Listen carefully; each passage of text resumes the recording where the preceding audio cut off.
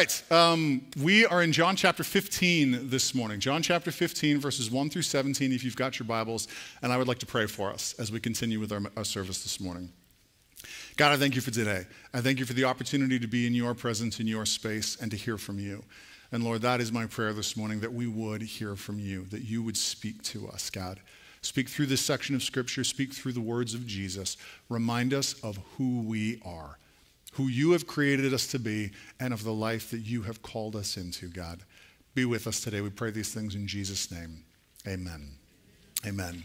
We are in a series in the Gospel of John looking at the 7 I am statements of Jesus. There are 7 of them throughout the Gospel of John where Jesus will make a statement. He will say, I am, and then fill it in with something, a picture, a self-declaration of who he is. But it's not just a way of Jesus answering the question, who am I? It is that. It is him revealing himself to his disciples and the people around him, but it is also a way for him of identifying himself with God the Father. This is something that Pastor Brandon talked about in the first week that we were doing this series. That statement, I am, comes out of the Old Testament in the story of Moses at the burning bush. Some of you may have heard this story before. But he's talking with God, and one of the questions he asks God is, what's your name? What shall I call you? And God just gives him the answer, I am.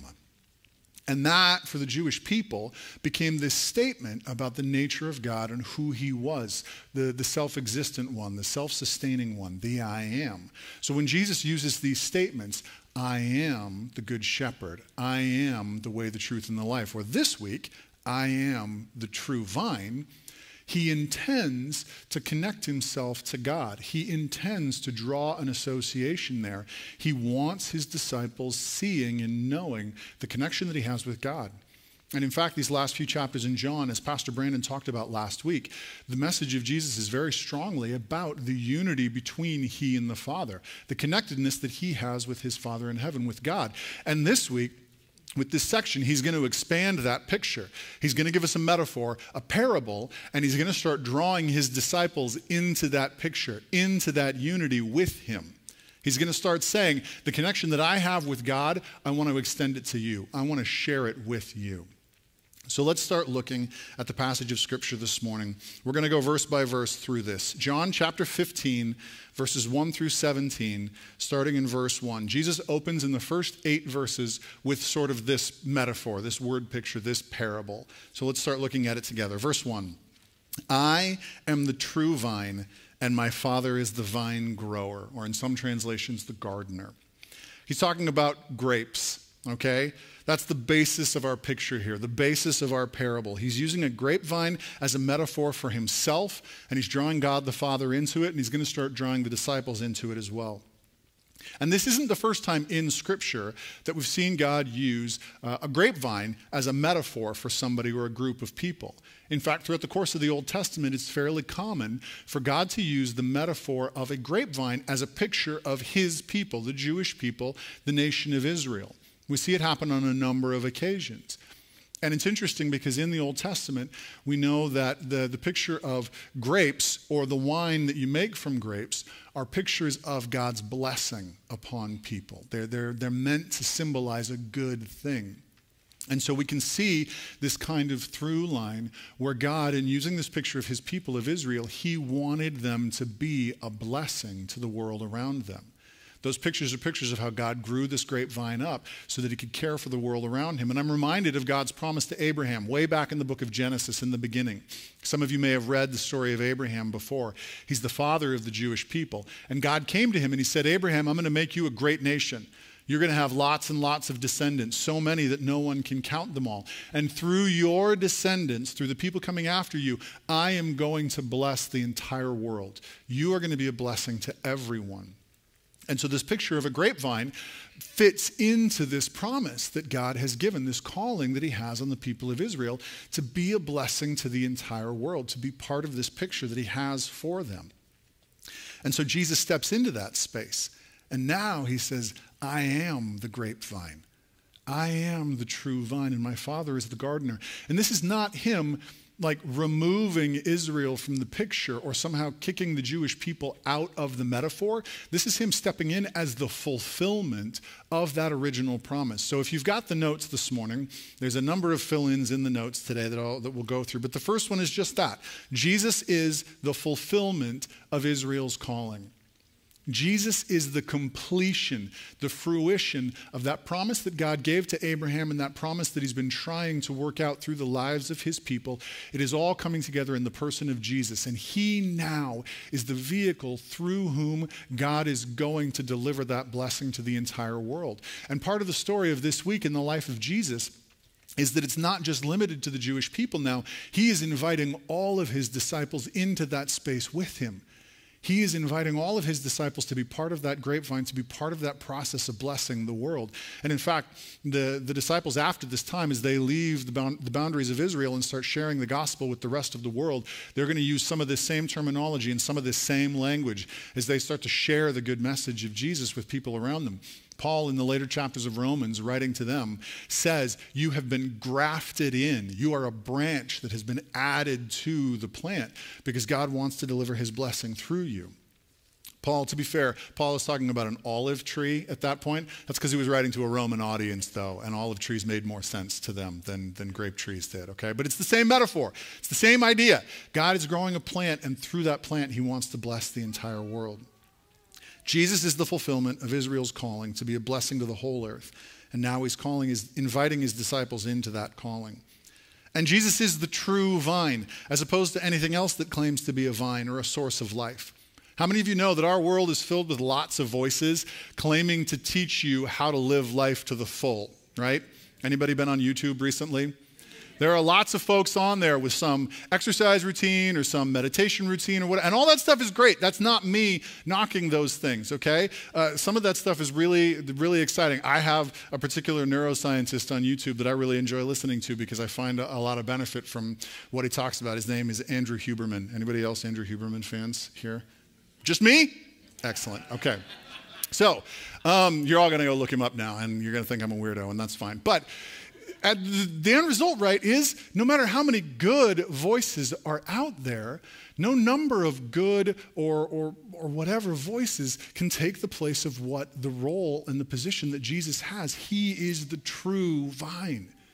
Through him is the way to experience the kind of life that God designed for us. He is the way to be connected to the work that God is doing that. Jesus alone can claim that. He is the true source of all healthy growth and of all good fruit. He is the way to the good life. And God, his Father, is the vine dresser or the gardener.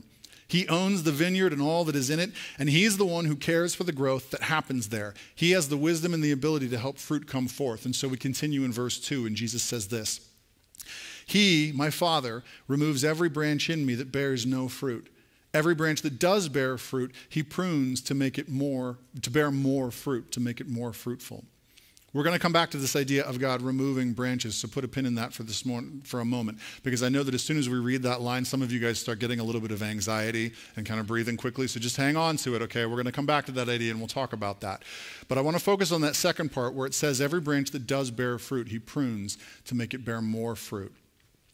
This is a gardening metaphor, and it's one that I think is familiar to most of us. I am not a gardener. I love to eat the things that come from the garden and to appreciate and enjoy them. I do not like being the person who makes them grow or plants them or tends them. So gardening metaphors are lost on me a little bit, but I do know that a healthy plant needs to be pruned, right? There's a part of my brain that is like, if it grew vegetables or fruit once, that means everything was working right? So if I just leave it alone, it should keep working right? No, that's not how it works, right? If it bears fruit, okay, and then you leave it alone, it's not going to bear fruit next season. In fact, it's probably not even going to survive to next season, okay? I was reading about grapevines, preparing for this because I don't know anything about, I know how to eat grapes, okay, but I don't know how to grow grapevines. And I was reading, and one of the things that I noted was the recommendation is that when you prune a grapevine, you're supposed to remove like 90% of the wood growth from the previous year. 90%! That seems like a lot.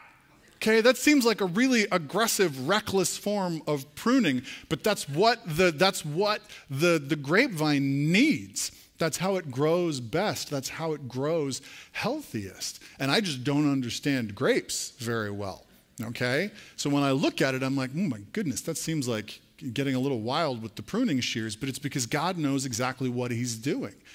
And when we talk about God as the gardener, as the vine dresser, we're talking about something very, very similar. We're talking about living a life in the Lord where we can expect to be pruned. I don't know if you came to church to be made feel good or whatever this morning. I apologize if you walked in, because now expect to be pruned. That's what I'm saying, right? Expect that God is coming along with the pruning shears, because the truth is that for a plant to be healthy, the dead or dying or withered parts need to be removed. They need to be clipped away. And in fact, I was reading about it. It's the opposite end of the spectrum has to be pruned too. The parts that are overgrown have to be clipped, and they have to be removed as well if the plant is going to be healthy.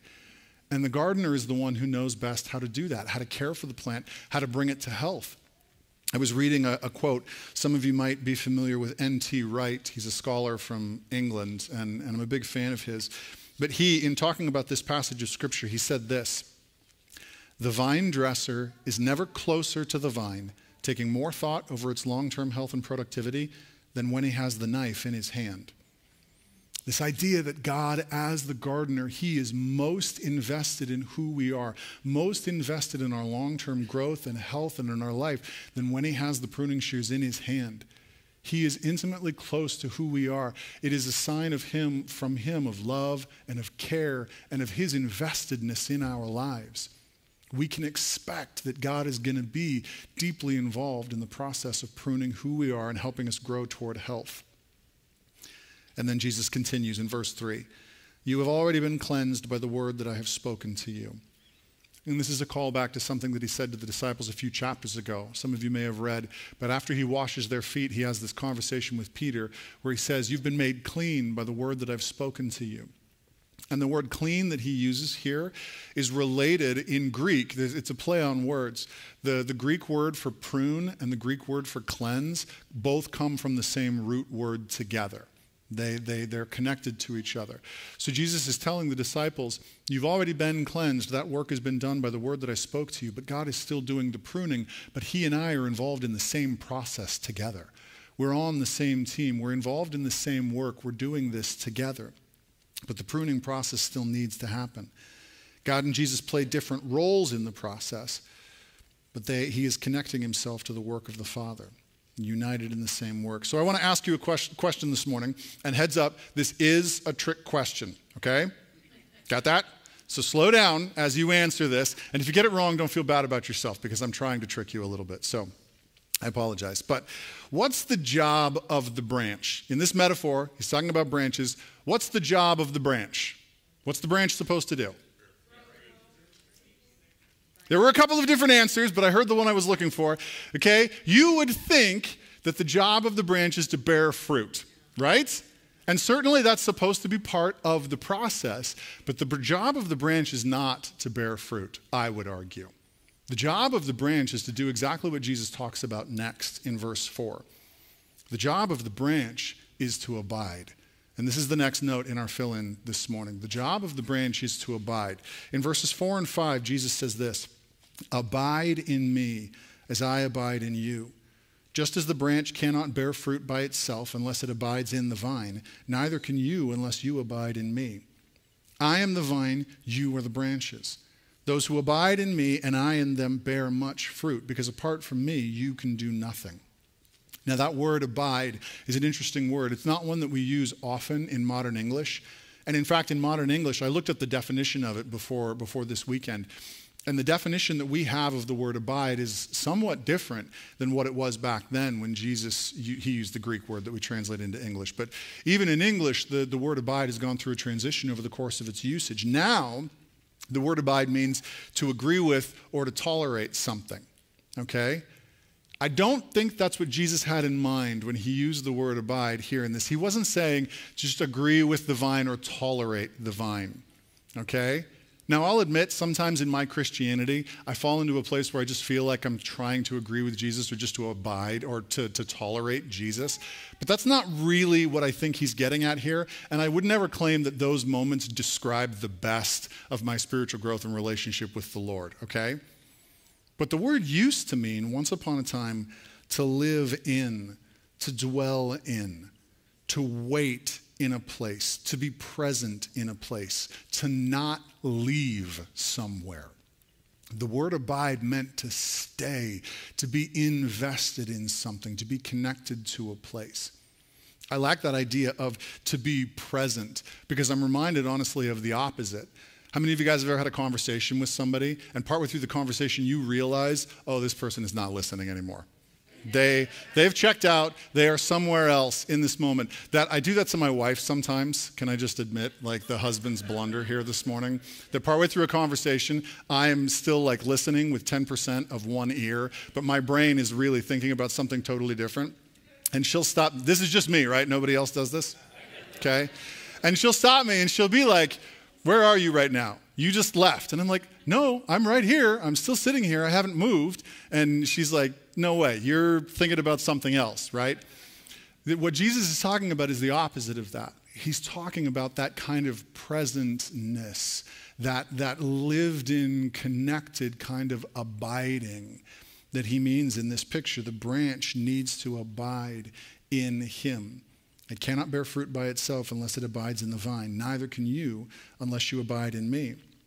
And so we end up with this metaphor that on the surface is incredibly simple because everybody knows that, even I know that if you cut a branch off of the tree and throw it on the ground, it's not going to grow anything, right?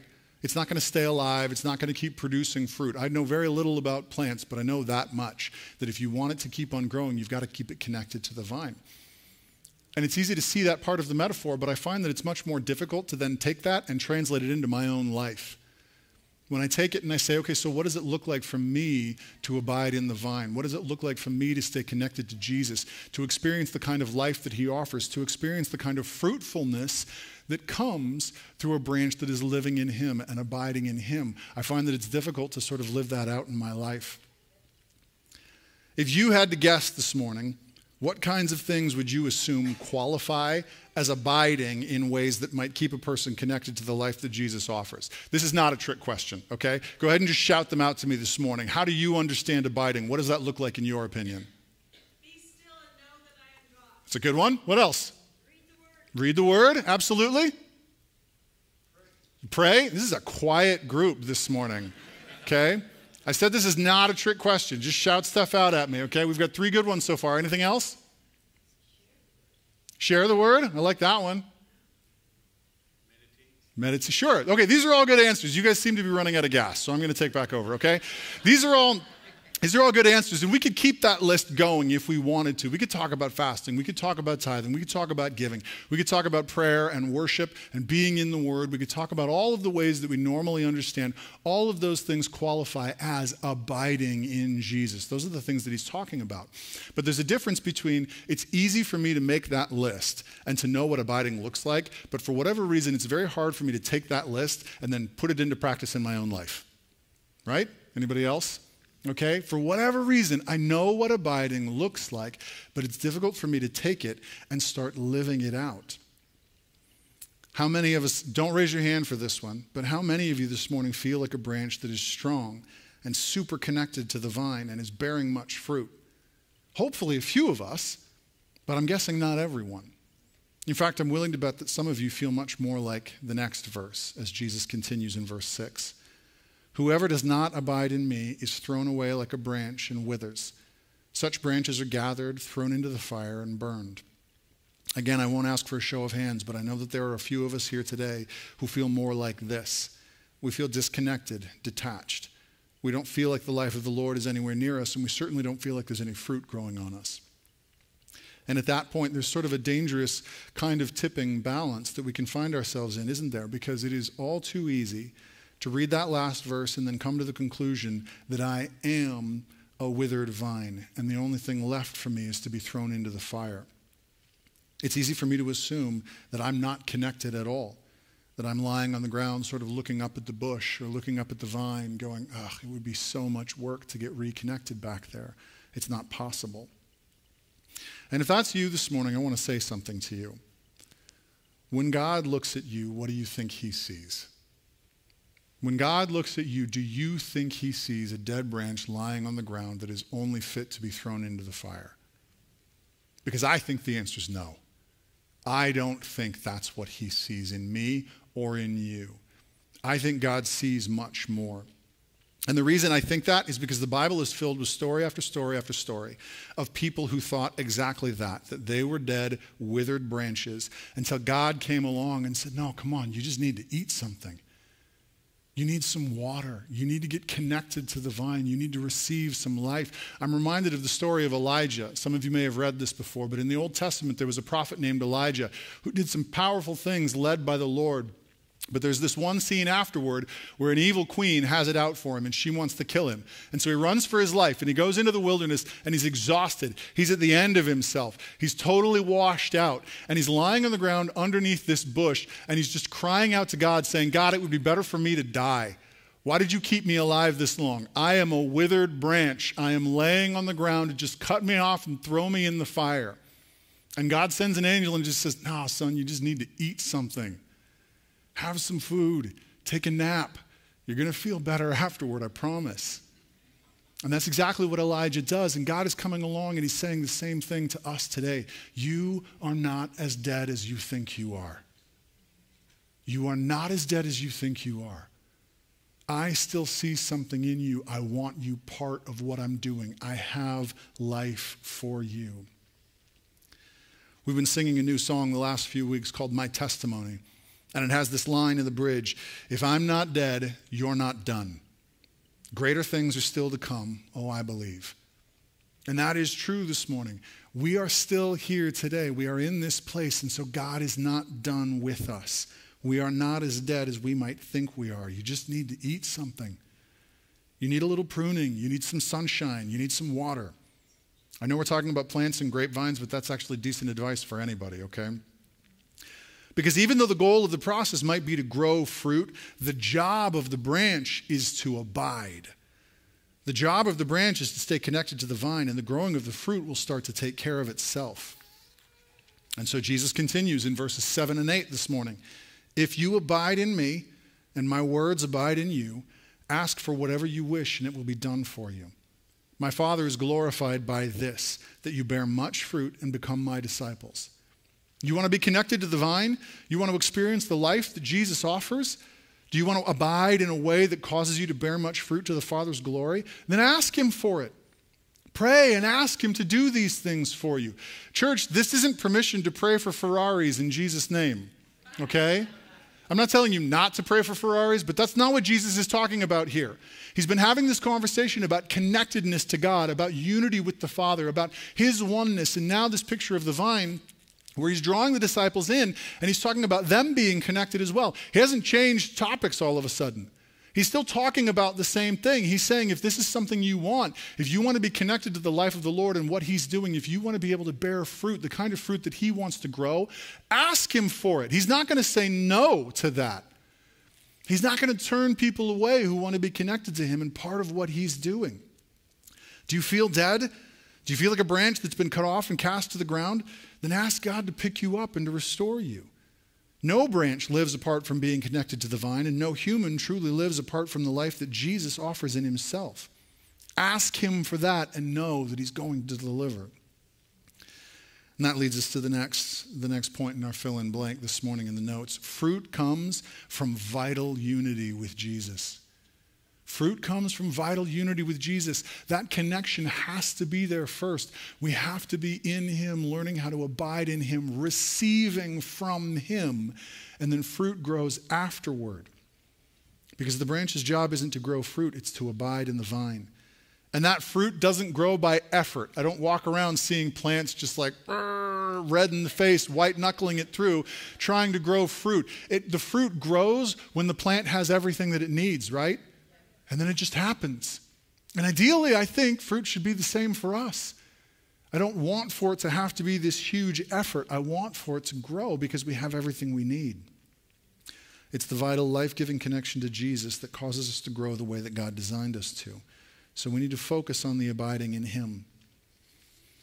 And this is where Jesus shifts gears a little bit.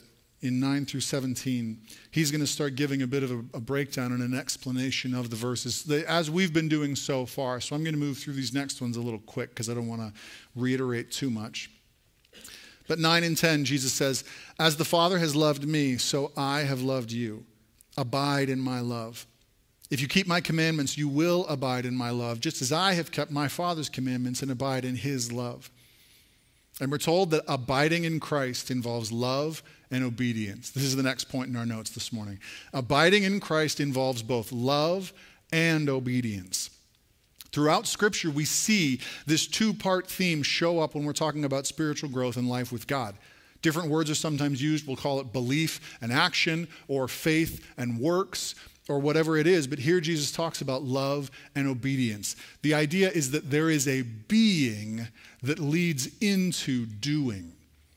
A way of existence, a way of being the people that God has created us to be, that leads us toward doing the things he's designed us to do. And the truth is, sometimes we can get that backward.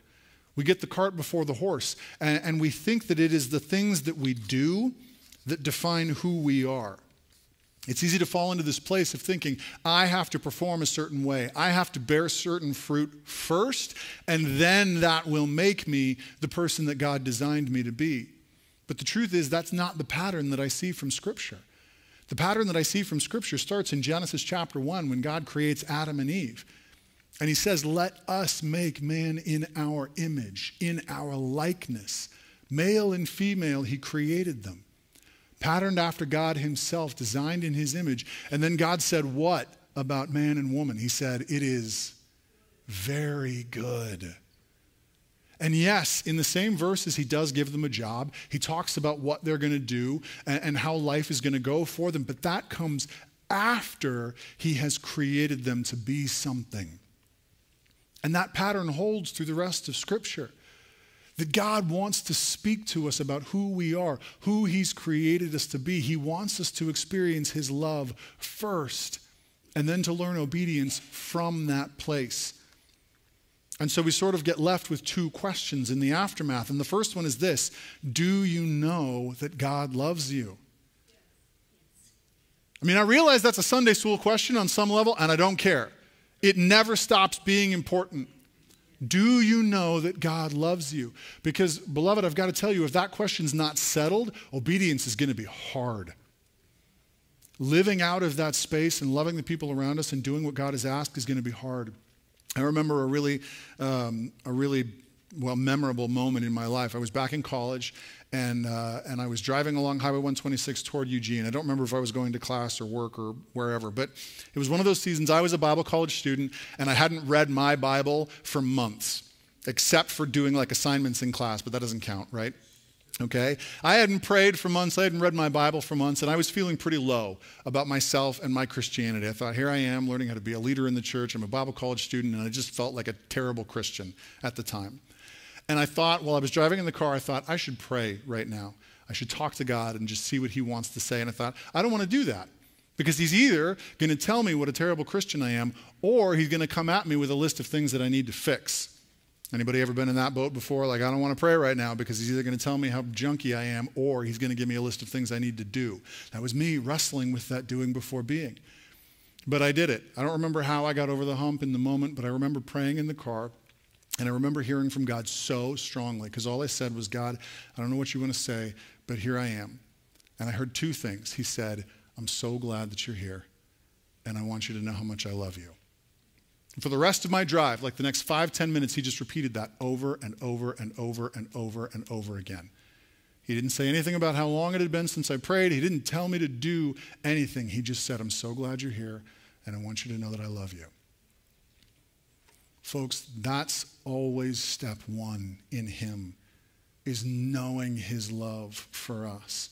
And it's only out of that place that we learn how to obey and how to move. And it doesn't work if we tip one way or the other. If I lean completely into obedience and forget the love piece, then there's this joyless sort of drudgery that settles into my life as a Christian. And if I swing the other direction to only experiencing the love of God and never sharing it, never serving and loving the people around me, then I get stuck in this ingrown sort of, immobile place. And neither of those is healthy. We need to learn how to engage this 1-2 kind of back and forth with the Holy Spirit. And Jesus continues in verse 11, just in case we were worried about the joylessness of Christianity. He says, I have said these things to you so that my joy may be in you and that your joy may be complete. Because the truth is that in him, in the true vine, is the only place that real joy is offered. How many of you guys have discovered it's tough to be happy in life sometimes? Anybody run into that before? Okay. But the promise of Jesus is that joy is found in him. As we learn to abide in him, as we learn to engage him. And if I think back to the moments in my life, I can see the truth of that echoed in particular moments. At the moments in my life when I have felt most loved, most filled, and when I have been most in love with someone else, are the moments when obedience has been so easy. And loving and serving the people around me has been so easy and so filled with joy. I think about my relationship with my wife, right? In that initial season of just being in love and being married, it was so easy to serve her and to love her and to care for her and just, what do you need? What can I get for you? What can I do for you? And all of it came, and of course, it gets a little harder over the years, right? Because feelings change and the dynamic of the relationship changes and the way that I feel changes, and it's not worse, it's just different. Okay? But sometimes that sense of being so in love that the serving is easy, sometimes that changes. And it transforms a little bit. The same thing happens with my kids. I remember standing in the hospital, holding each of my children and just looking at this little baby and thinking, I would do anything for this baby, right? I would do anything that it took. And then just a few short years later, I'm like, get this thing away from me. I cannot handle the interaction that's going on right now. I'm the only parent who ever said that, right? Okay? But in those moments where I am most loved and where I am most in loved and the love in me is full, the obedience becomes easy all of a sudden. And it is filled with joy. And folks, I got to tell you, that for me is the place that I want to live my Christianity out of. If I can do that, that's where I want to live my life out of. I want my obedience to come like that. There is great joy in the kind of love that moves to serve. Then Jesus continues in 12, 13, and 14. This is my commandment, that you love one another as I have loved you. No one has greater love than this, to lay down one's life for one's friends. You are my friends if you do what I command you. And Jesus starts talking about what it looks like to love, to care for the people around us. When he was asked, what did Jesus say was the greatest commandment in all of Scripture? Love the Lord your God with all your heart, soul, mind, and strength. And the second is like it. Love your neighbor as yourself. All the law and the prophets are summed up in these two things. Folks, he's still on the same soapbox. He never got off.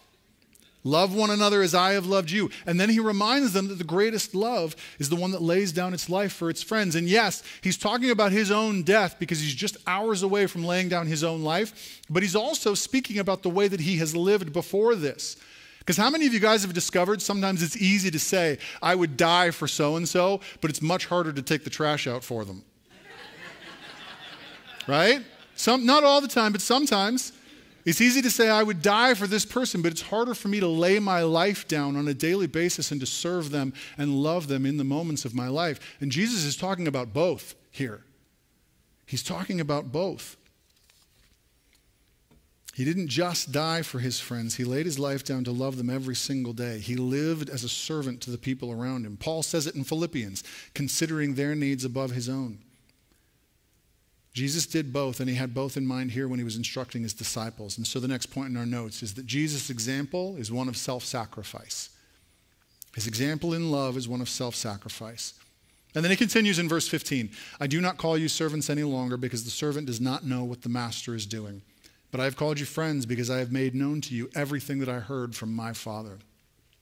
Jesus shared with his disciples. He brought them into his process. They knew his thoughts. They knew what was going on inside. Have you guys ever had a friendship or a relationship that was close enough where you guys brought each other into your decision-making process, and you said, like, hey, think through this with me. Here's what's going on for me. Here's what I'm processing. Here's what I'm doing. Help me figure this out. And then kind of made a decision out of that space.